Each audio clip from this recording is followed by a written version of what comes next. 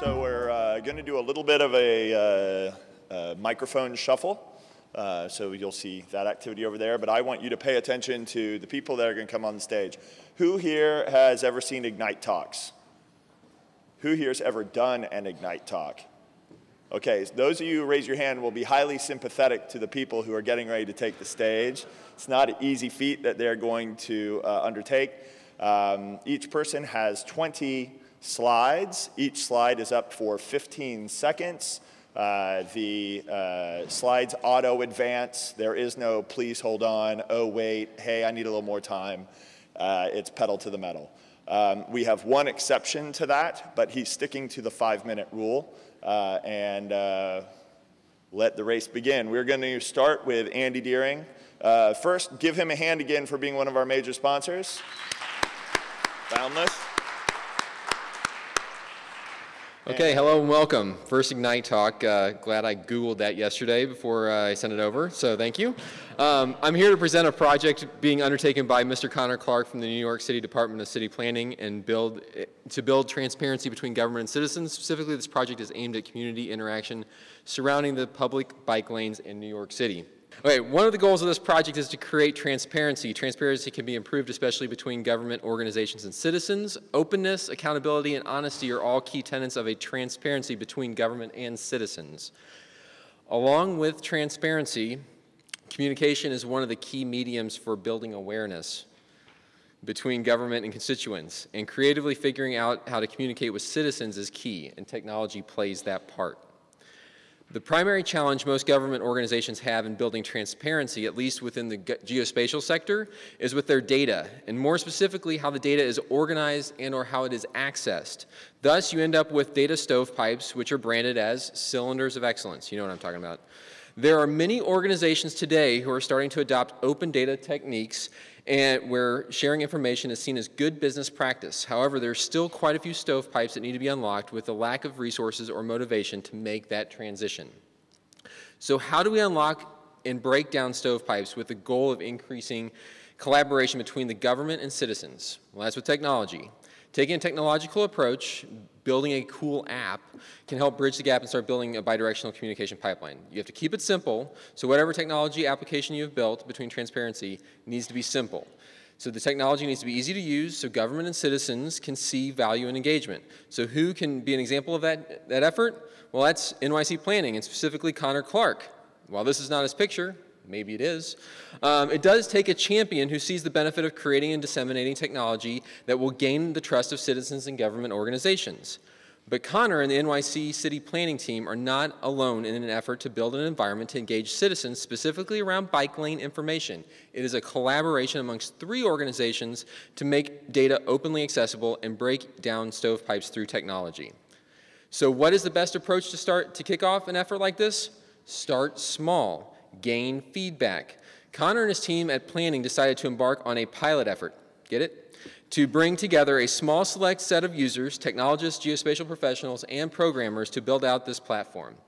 But Connor and the NYC Planning team could not do it alone. They worked with industry, and specifically Geodecisions and Boundless, to build out the platform with a common goal in mind: help in building transparency and communications around bike lanes within the community. Connor and his team took an approach to keep everything open, meaning open source technology that can be used and sharing with an organization. This model of sharing in the same spirit as open data can provide government organizations the tools they need and customize to meet their needs. However, considerations need to be made. Bike lanes data is stored within the street's centerline data. And while open access is all well and good, controls have to be established so citizens do not touch data that is critical to emergency management operations, but rather engage in non-critical data. Static maps like this one serve a purpose to display information at one point in time according to one individual or group. Connor and his team aim to make an interactive and dynamic experience to create a living and breathing map that paints a larger picture. But feedback was critical component to the bike lanes project. Users could gain access to share their observations about the bike lanes with the city, and likewise, the city was able to share information about new lanes that were under, or ones that were under construction. While this map might look very similar to the static map that was shown earlier, it is fundamentally different. All the data is brought together, the stovepipes are broken down between planning, DO-IT, and DOT in a living and breathing interface for citizens to engage. And the feedback loop was simple. A form to be able to quickly input updates about the status of bike lanes. Now the city can share whether a bike lane is under maintenance or a citizen reporting that it needs to be under maintenance can be performed.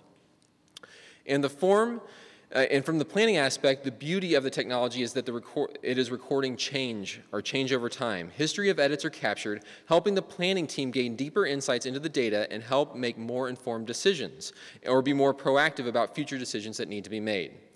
The NYC planning team was established this platform and is looking for selected users in their pilot program. They are establishing a baseline similar to many other 3-1-1 efforts that you see around cities and how communication will be established between the government and their citizens. Ultimately, this creates a better, safer environment for riders to work through for increased transparency. Thank you.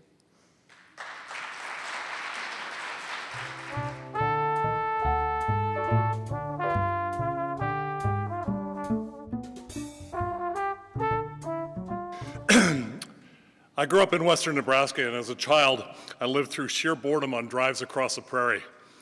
I often asked my father, when are cars ever going to fly? And he said, probably not in my lifetime, but maybe in yours.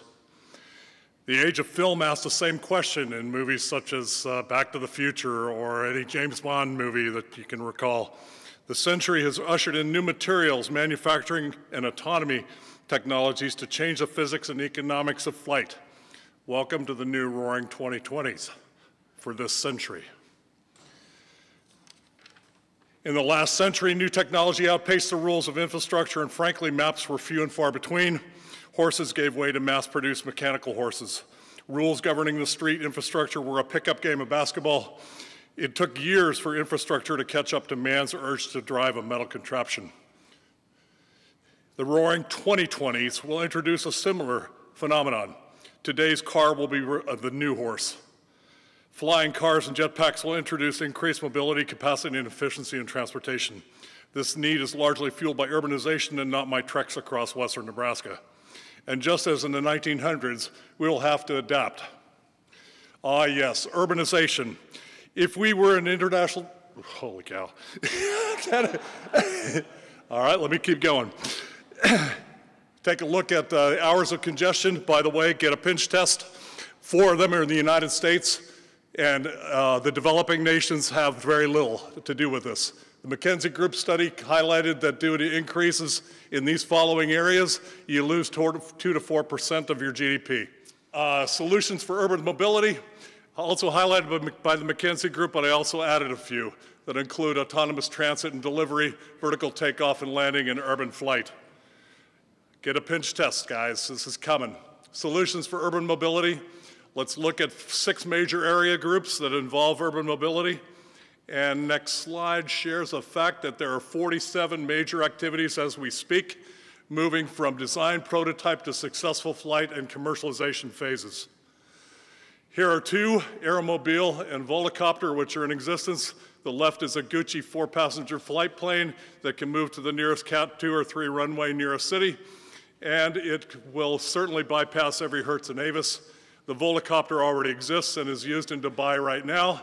It has no cabin controls whatsoever. It is not for the elite. It is for travel back and forth to airports, as well as for movement to and from the shopping mall, believe it or not.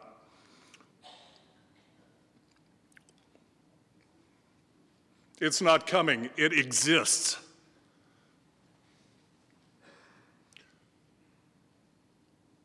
Here's the Aeromobile 3.0, 4-passenger, an additional 300 pounds of payload along with 4 passengers. Park it in your garage and then go fly and see Grandma for Christmas.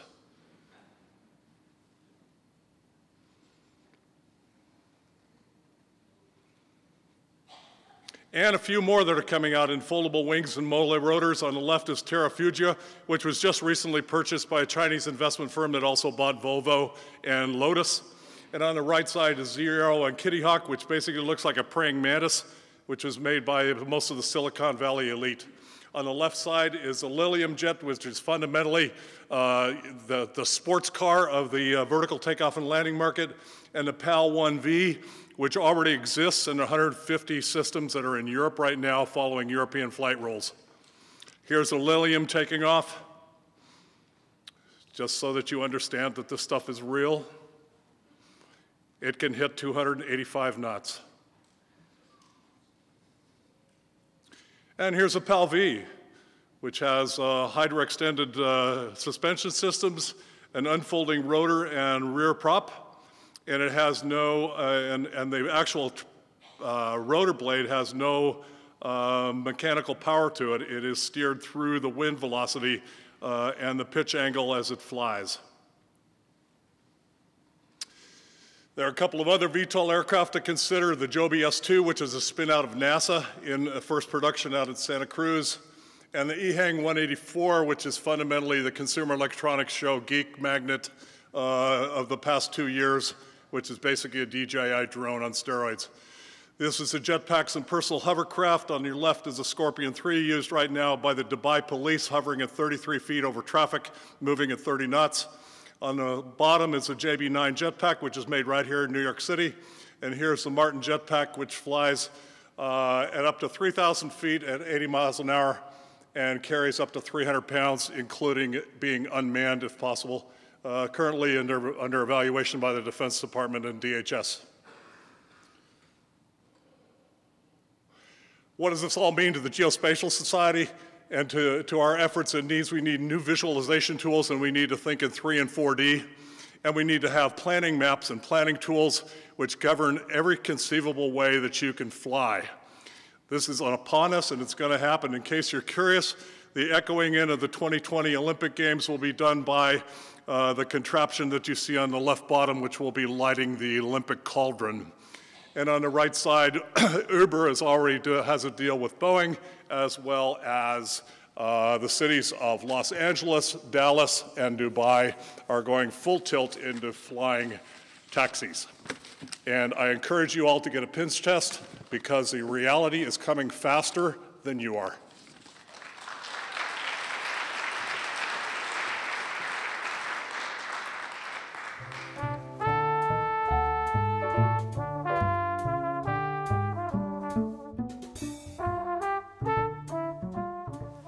I'm Eric Sanderson from the Wildlife Conservation Society. Different than what it says in your program where it says World Conservation Society. I wish I worked for them. We're based here in New York City at the Bronx Zoo. We save wildlife and wild places all around the world. And I'm going to talk to you today about every other living thing on Earth and besides people, along with this cheetah and her cubs on the Serengeti. And the point is that every living thing on the world, on the planet, needs to move just like people do, and they need to do it for the same reason, to make a living. They run, they fly, they swim, they jump over water and fly. They do this because they're evolved to move, to meet their life history needs. Unfortunately, when they move, sometimes they come into conflict with people and our need to move. One of those ways is through roadkill. This is a deer from Russia. About 1 million vertebrates are killed every year on American roads. In South Korea, it was 1.6 vertebrates per kilometer per month per year. Roads also have an effect on the area around them that, depending on what we're talking about, varies from 35 meters to 200 meters on the side. Roadkill, predation, barrier effects, hydrologic flows, pollution. Roads also give access to places that wouldn't otherwise be accessible. Like these two guys from Madagascar that went hunting endangered lemurs, and you can see what they brought back. It's really important the way roads in the rural areas affect wild places. And of course, the fourth major way that roads affect the environment is through carbon emissions and by changing the climate, which changes where ecosystems are, which then changes where animals need to go. Cars and emissions from transportation are about 14% of the global emissions. And when you think about the human footprint on a global scale, as shown on this map, human beings already touch 83% of the land surface, 98% of the places where we can grow rice, wheat, or corn on the planet today. There is no new frontier to go to. And when you zoom in on these maps, like in the Northeast here, you can see how important roads are for structuring these effects on the environment. You can see New York City, you can see the New York Thruway, you can see the Adirondack Mountains. This is our impact on the world today. So how do we get around this? And many of the speakers already touched on this, but we can't just think about cars, mobility in isolation. We need to think about their effects with land use and their effects with oil. This is a figure from my book published a few years ago, Terra Nova, The New World After Oil, Cars, and Suburbs. And it makes many of the recommendations that you've already heard from. One of those is actually design cities for people thinking about the interaction distances that people need to go. And that starts from the intimate distances of being very close with our family members and our loved ones. It means being efficient with our road spaces, not just thinking about one kind of transportation mode, but thinking about walking and bicycling, shared transportation. Cars, in this sense, are the least efficient way of getting people through cities, as was mentioned before. But the cities themselves need to have density. And we need to create the financial incentives for density. And in my book, I suggest a density of about 10,000 people per square mile, which is about 1/6 of the density of Manhattan. So not everywhere has to be Manhattan, but about 2 times the density of most suburbs. And of course, if we manage this and we manage it through electrification, then we can take advantage of the tremendous renewable energy resources of the country, including wind energy as shown here. And then as we move out from the cities, then we need to think about how we allow wildlife and how we allow water to cross over our roads. This is a road crossing structure from Banff National Park that's designed so wildlife don't even see the road, they just come down and across. This is a more heretical idea, which is to say that not every road we built in the past we need into the future. Sometimes we need to close roads. We need to close roads that we don't need anymore. And that's not just true for roads, it's also true for our built infrastructure, our buildings. I mean, this place, this parking lot, that old building, they don't do any good for society, and they certainly don't do any good for nature. So why do we allow them to persist? And the people, when they pulled out of this thing, they should have tore it down. They should have torn it down and returned the land back to nature. Because roadless areas, places without nature, are the best metric we have for supporting nature. On every measure you can find, large intact places are better for the kind of things that nature does that allows our lives to be here and to be supported. Nature provides clean water, clean air, builds soil, and provides beauty and inspiration, which is actually at the core of what it means to be a human being. It's great to make a lot of money, it's great to move around, but what are we really here for, if not to enjoy and appreciate things like this, and to allow not just ourselves, but other critters on the planet to move around as well. Mobility is not just for people, it's for wildlife too. Thank you very much.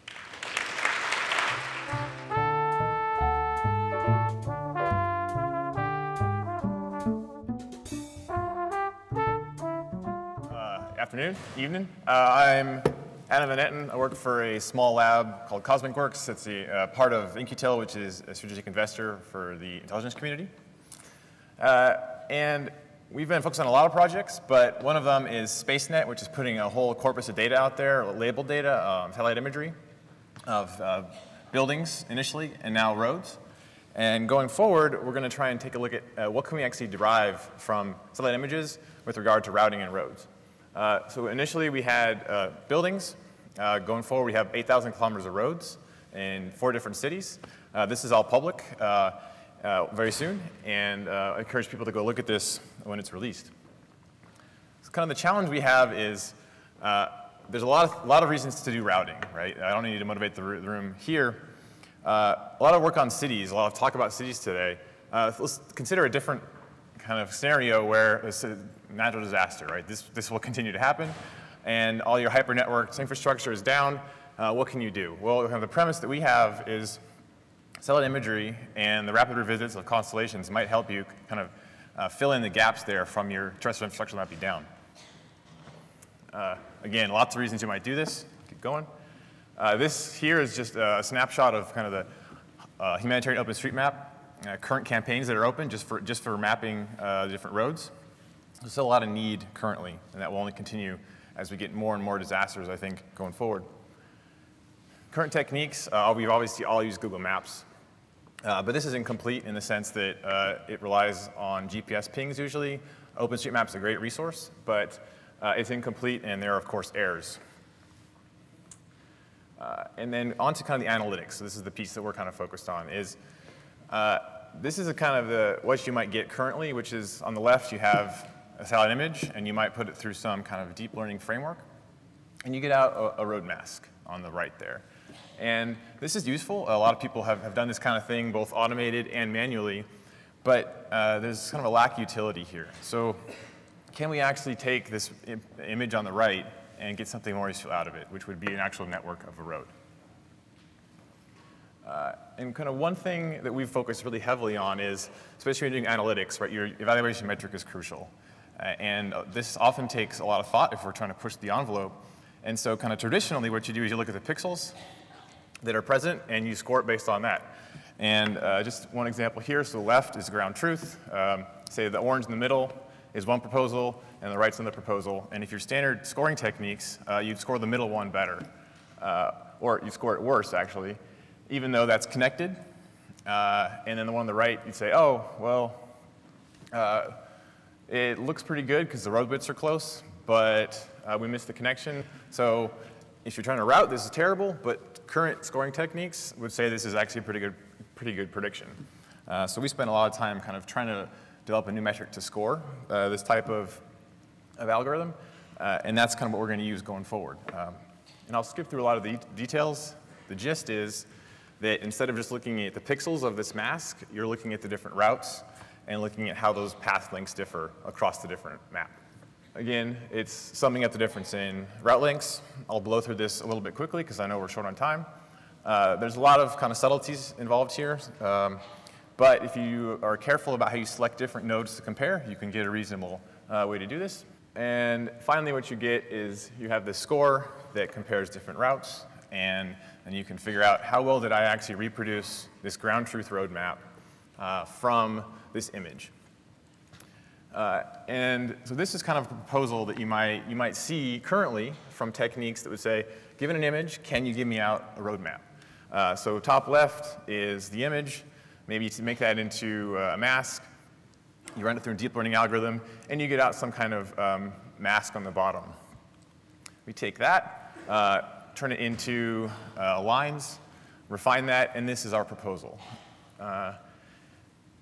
And then we can compare the different scoring methods. Again, there's an advantage to using kind of graph theory versus pixels. And so here's kind of some kind of more concrete example of what you have. Top left is the ground truth, and then top right, say this is a proposal. You refine it in the bottom left, and then bottom right is an actual a graph structure. So you could use this to route. And here's a few more examples of what you can actually get with this type of approach. So again, we have a background image from satellites, and then the bottom right is what we predict for the road. So if you're trying to route around here, this is a technique you could actually use. And again, just more examples. And kind of the thought is, right, these algorithms currently, this is a prototype. We're going to have a competition around this, and so we'll see if other people have other ideas. And the data will be out there so people can further kind of refine these ideas. There's other data you can incorporate, right? So obviously GPS is something that we use a lot. This is another data set that will potentially be released. So finally, what we're trying to do, right? Bottom left, we have an image. We're trying to turn that into a road network. I've showed some examples of how you might do this. And the hope is, right, that a lot of people out there will have access to this different evaluation criteria as well as all this data, and we'll kind of push people towards going from just satellite imagery to actually a usable product, which is a road network. Thank you.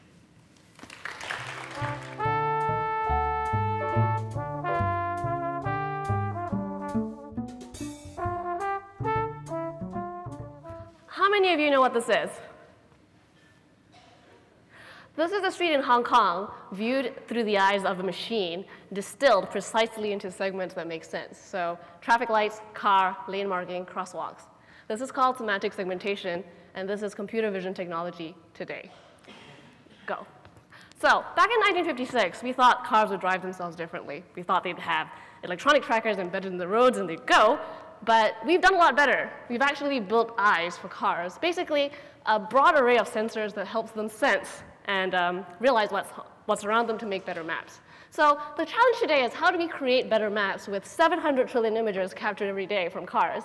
And how do we make them so that they're complete, accurate, and fresh, so that they're effective when your car is just about to turn into the bike lane that wasn't there yesterday? How we get there is how we got here today with rapid strides in computer vision and fast improvements in hardware and cameras. So you guys know this as a device to actually consume maps. It can actually be a device to make maps as well. So let's say you're walking around and you're a sensor on a vehicle and you're capturing imagery continually.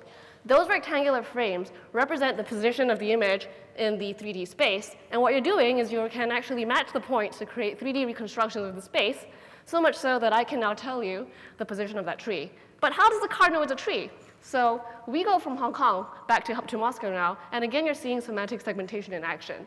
Tree, utility pole, all done with machine vision. So this combination of semantic segmentation and 3D reconstruction now gives you an automated workflow for generating map data fast. So this is sidewalk density and traffic signs positioned and placed in San Francisco within minutes of actually hitting our cloud. So on a larger scale, let's go to the city of Amsterdam, which released 800,000 3D high-resolution 360 images of the city and brought them to our platform to create a dense 3D point cloud. And you can actually see the semantic segmentations colored in. So we now have this giant treasure trove of imagery and data that we've extracted from Amsterdam: bridges, billboards, crosswalks, tunnels, traffic lights. And we have this all just based on imagery that we actually process within days. So not quite real time, but getting there. And that's where we want to go with computer vision. Which brings me to my next point about collaboration and how it drives new maps.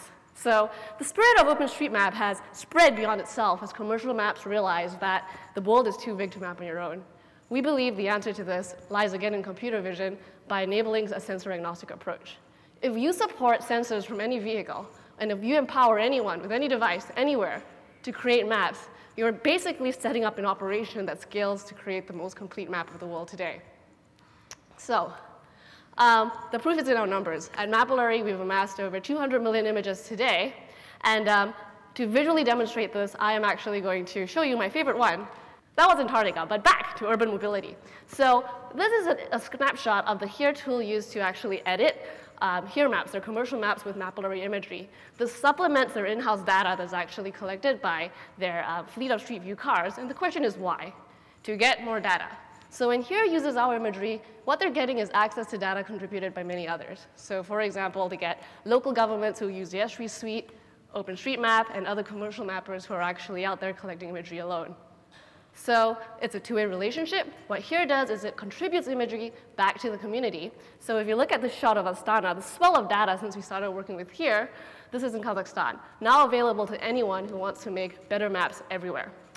But better maps everywhere should really mean better maps for everyone.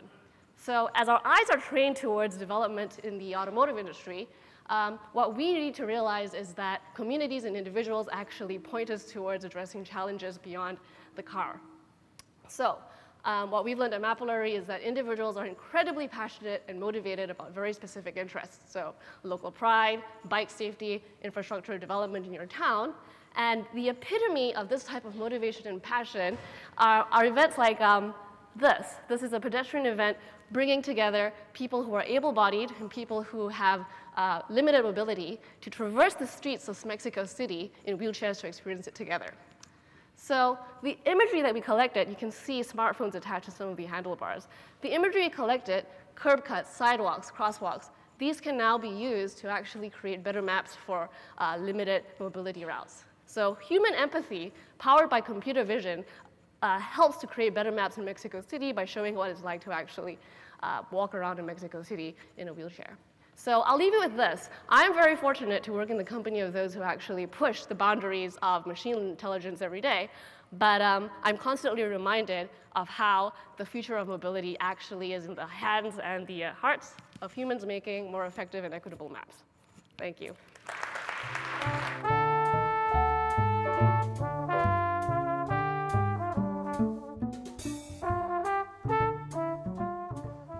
All right, I'm last, so I know that I am the only thing standing between you and alcoholic beverages. So for your benefit, I am only using 17 slides, so you get an extra 45 seconds back in your day. All right, so I'm here today to talk to you about augmented reality and the fact that in reality, everything is grounded in space and time. And augmented reality is no different. And fundamentally, it's going to be changing the way that we interact with the world. Starting with a quick quote from augmented reality's newest fanboy, Mr. Tim Cook. According to him, not long ago, a significant portion of the population of developed countries, and eventually all countries, are going to be having augmented reality experiences every day. So what is AR, augmented reality? I'm sure that everybody in the room has heard that term before. Quite simply, it is the idea of placing digital information in the context of the world that we actually live in and interact in the physical world. So you've probably seen a number of kind of the pioneers in the commercial sector. On the left-hand side, we have the Microsoft HoloLens. On the right-hand side, we have everybody's favorite traffic-causing device, Pokemon Go. These are very commercial applications that are driving some of the things on the game side of the world. And right now, that commercial implementation and a lot of those games are really driving where the hardware development is going. And the reality is that hardware is moving forward really, really fast. It's hard for me to imagine where we are today, given where we were 2 years ago. In that context, mobility apps, so outside of games, mobility apps are actually some of the biggest drivers of where the technology overall for augmented reality is going.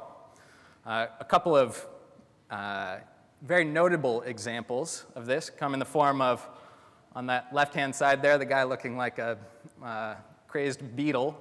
That's the $400,000 helmet that currently occupies the cockpit of the F-35 Joint Strike Fighter. On the right-hand side, slightly more affordable, not quite so much, the BMW's latest heads-up display system, where they're actually taking map data and overlaying it in the scene in front of you as you're driving. In these scenarios, you have two kind of predominant classes of these applications. You have an active one, where you have a device that's actively sensing the world around you and in real time registering digital content into that world. And you have the passive version, more like Pokemon Go, where you're using map data and registering against a location that you are measuring yourself. Underlying both of these applications is the recognition that the world actually is three-dimensional, it turns out. And not only is it three-dimensional, it's like really three-dimensional. This is kind of a very simple application demonstration of an augmented reality app, but it highlights a key problem.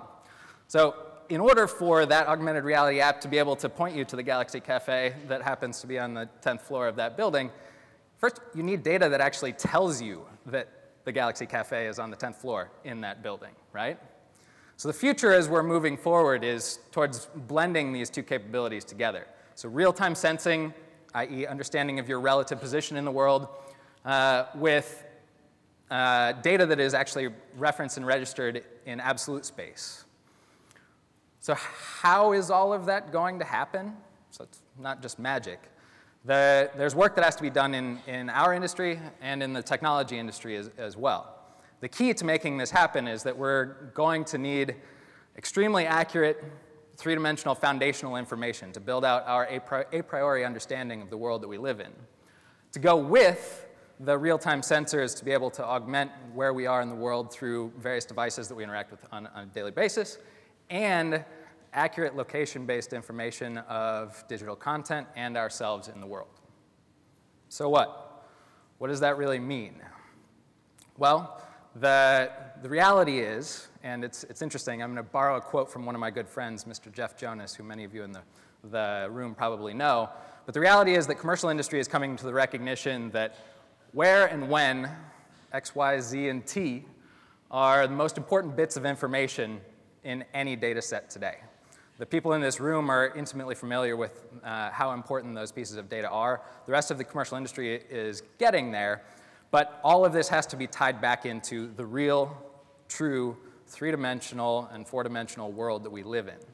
So myself, I am excited every day to work at a company that is going out and actually trying to tackle at least one of those problems, building the highest resolution, most accurate 3D map of the face of the planet, and hosting it live as a web service so people can actually use it.